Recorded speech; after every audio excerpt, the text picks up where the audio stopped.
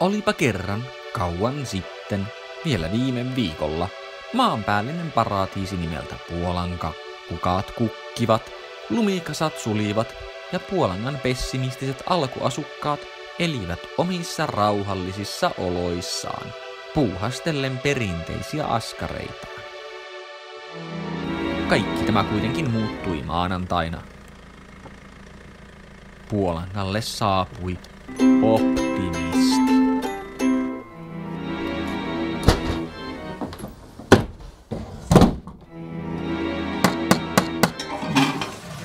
Minä olen lapsesta asti pelännyt optimisteja. Äitikin aina sanoo, että optimisteihin ei kyllä voi luottaa. Meillä oli ala-asteella semmoinen leikki kuin kuka pelkkää optimistia. Mä en ole kyllä yhtään semmoista tavannut vielä, mutta Ne on kyllä niin pelottavia.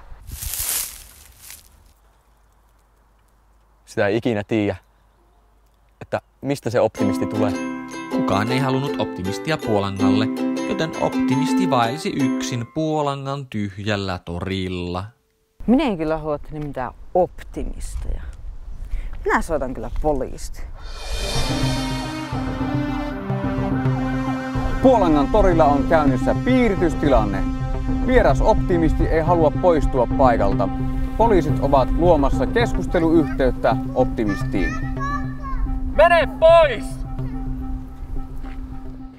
Se ei varmaan osaa suomea. No mitä ne sitten optimistit puhuu? No ruotsi ehkä. Hei Sverige-poika! Vi har inte strumpbyxorna for dig! Mitä sinä sanot sille? No että menee pois. Mutta optimisti ei lähtenyt minnekään.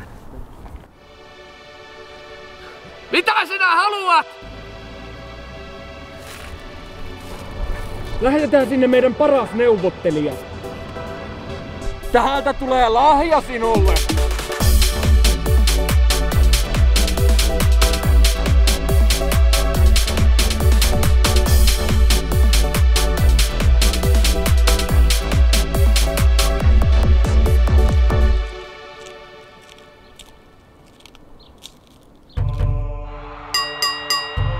Barbin muovinen katse ei pure optimistiin, jonka viaton lapsen katse on voittamaton.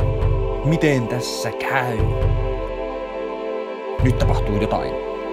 Ja niin kaatuu pessimistien Barbi. Ei Barbie voi hävitä. no, mutta onko sulla parempaa ideaa? Barbi saa taustatukea muilta pessimisteiltä. Ja optimisti vajoaa maahan. Mutta onko se ihan pakko hävitä sen optimistin, kun se on niin söpö? No optimistista tuli Barbin kaveri. Ja he elivät elämänsä onnellisina loppuun asti.